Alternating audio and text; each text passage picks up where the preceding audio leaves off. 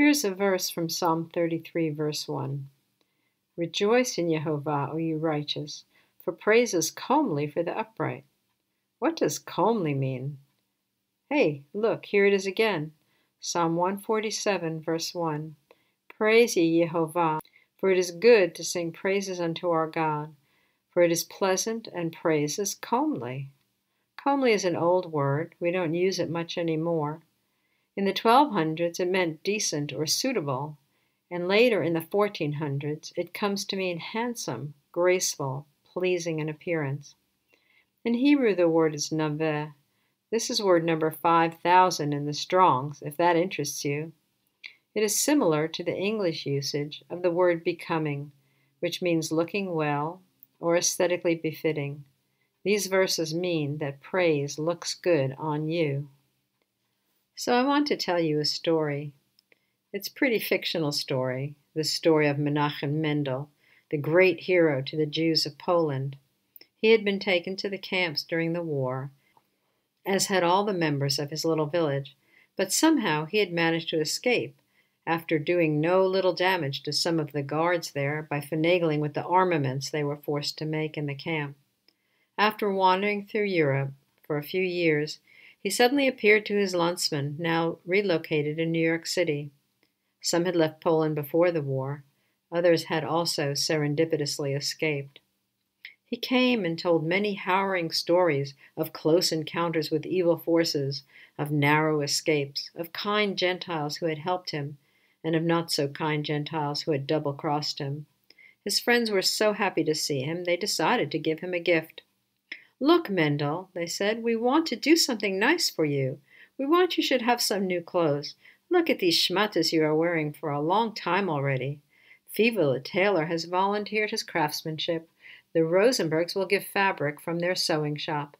It's all set. Just go by Fievel and he'll measure you." Menachem Mendel put up his hand. "No," he said, "I'm fine. I'm happy with what I have. It's okay. No one should go to any trouble or expense." With that, a roar of protest broke out among the townspeople. "No, no, no, no, you must have a new suit. Besides, Sadie and Izzy are getting married soon, and you will surely need a new suit, and you want to look nice for the wedding, don't you?" New, what could he say? Menachem shrugged his shoulders and agreed. He went by Fievel the tailor, who measured him and told him to come back in a week. After the week went by, Menachem showed up at Fievel's shop. There on the hanger was a fine-looking suit, the likes of which he had never laid eyes on. It was true that America was the golden Medina. The finest of everything was here. Fievel handed him the suit and motioned toward the dressing room. Go, try it on." So off Menachem Mendel went. There was a great deal of noise, rapping and clapping, and finally he came out, the suit still on the hanger. "It's no good," he said. "It just doesn't fit." Fievel's eyes lit up with fire. What are you talking about? I measured you. I made it for you. Go try again." So Menachem went back to the dressing room. Again, noises, cluffing and stupfing and schlagging, and out he comes. The suit still on the hanger. His head hung low. "Fievel, I'm really sorry. I have tried to put this suit on. I have really tried, but yoy, it just won't go." "That does it," said Fievel. "Show me what the problem is. You get dressed right here before my eyes." So Menachem took the suit coat off the hanger and slowly began to insert his arm into the sleeve. Fievel gasped, and then his voice melted. "Oi, Mendel," he said, "you know if you want that suit to fit, you're going to have to take your old clothes off first." And that is truly the way it is for us. Praise becomes us. It makes us look lovely before men and before the Father.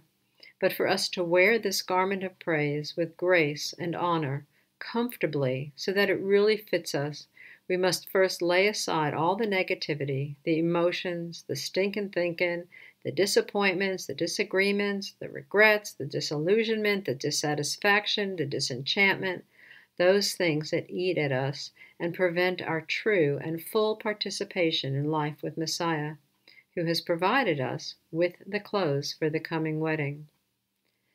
It is written in Isaiah 61:3, to appoint unto them that mourn in Zion, to give unto them beauty for ashes, the oil of joy for mourning, the garment of praise for the spirit of heaviness, that they might be called trees of righteousness, the planting of Jehovah, that he might be glorified.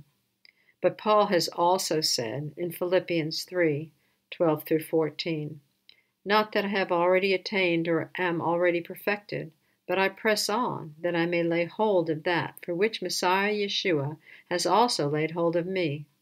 Brothers, I do not count myself to have apprehended, but one thing I do, forgetting those things which are behind, and reaching forward to those things which are ahead, I press toward the goal for the prize of the upward call of God in Messiah Yeshua. Gladness for morning.